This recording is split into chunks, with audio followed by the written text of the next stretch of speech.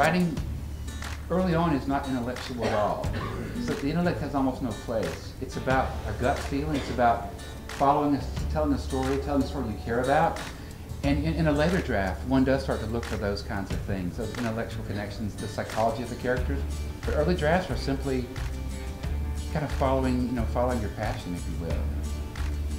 You know, I think you can be drawn to a character using stuff from your own life. I think it can work in the reverse too, that the stuff you put a character through is stuff that allows you to understand better stuff that's happened to you. And sometimes I think it's almost like an actor in a play, that if no matter how different the character is from you, to connect with that character, you have to find some way of feeling similarly, even if it's only your imagination. The great act of reading or writing is the act of imagination, and what a fabulous thing it is that we can engage in this process just by opening a book. Traveling in the realm of the imagination is the most powerful kind of travel I think there is.